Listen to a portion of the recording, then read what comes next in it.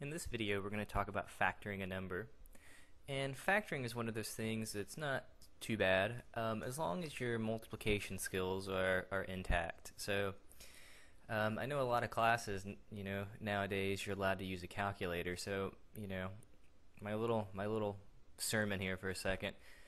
Be careful about using a calculator all the time because it's going to take away some of your basic math skills like multiplication, basic multiplication, addition, division, and it's going to make doing a lot of problems a lot harder. So if you've forgotten your multiplication tables, by all means, go write them down. It's one of those things that'll save you a ton of trouble. Okay, so thanks for bearing with me. So factoring a number, for example, 10, all we're trying to do is write it as a product. So I can write 10 as 2 times 5, and we want to use whole numbers when we factor a number. And notice I can't really break down either number. I can't write 2 as multiplication of any smaller numbers. I could only really write it as 2 times 1, and the same thing, I can't really break 5 down any further. It's just would be 5 times 1. So this is now considered factored. 10 is now factored. When you have a number, for example, like 11, well, let's see, can we think of two numbers that multiply to give you 11? Well, 2 doesn't go into it, 3 won't go into it, 4 doesn't go into it, 5 doesn't go into it, and 6 you're bigger than halfway, so once you go beyond half the size of the number, none of those numbers will go into it. So the only thing we could really write 11 as is 1 times 11. And when we can't really break a number down any further, we call that number prime. So 11 is an example of a prime number. Some other prime numbers, 2 is prime. It's actually the only even prime number. 3 is prime, 5 is prime, 7 is prime. Now you may be spotting a pattern, 3, 5, 7. Well, 9, oh, but 9's not prime because 3 will go into that. 11 is prime, 13 is prime, 17 is prime. What would be the next one? 19 is prime, and they just keep going. So prime numbers actually have some very interesting properties.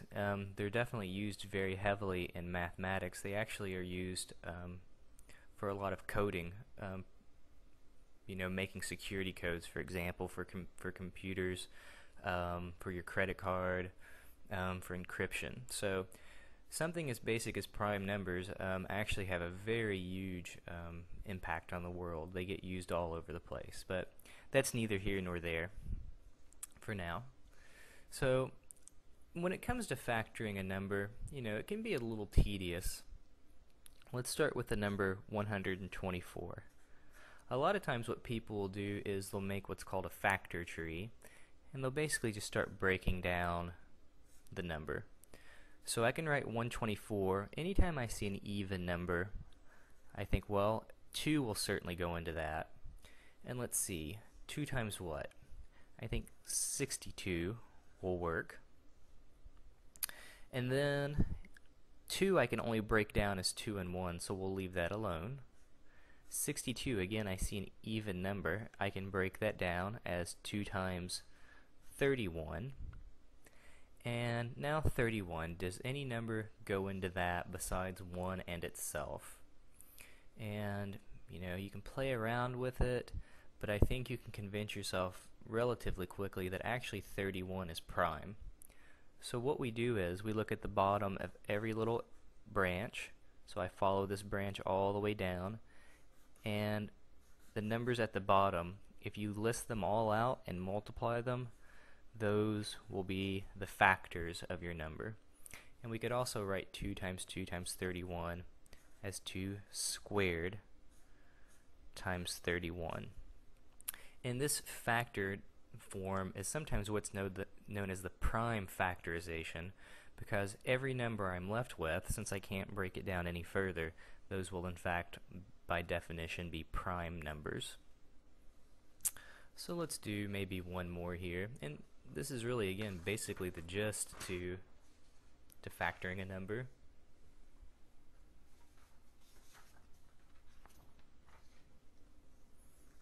Let's take a bigger number.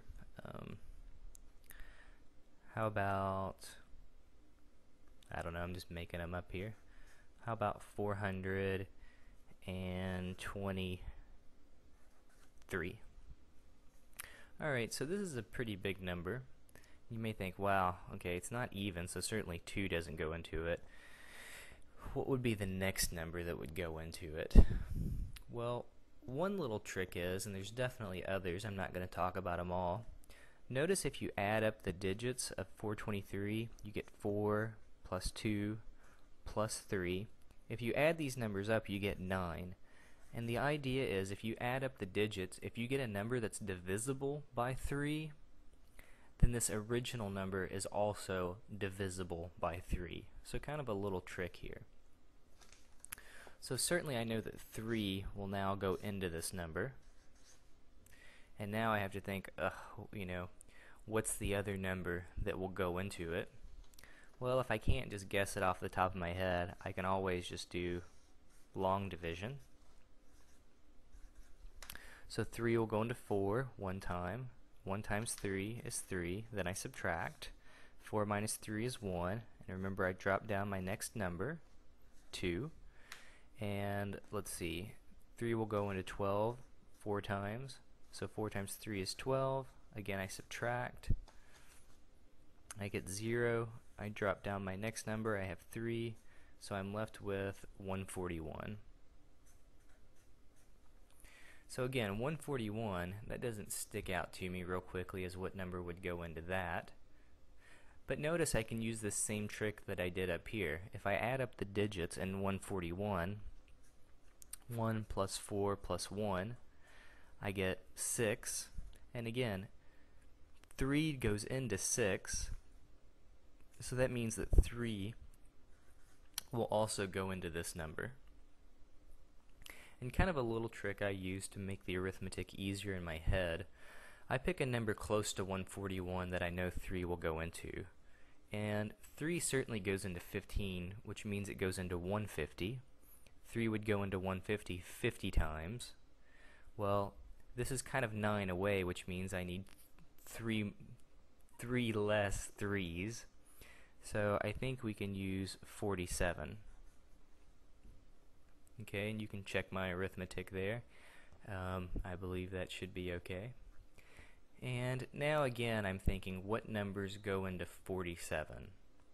Well, off the top of my head, I can't think of too many numbers that do go into 47.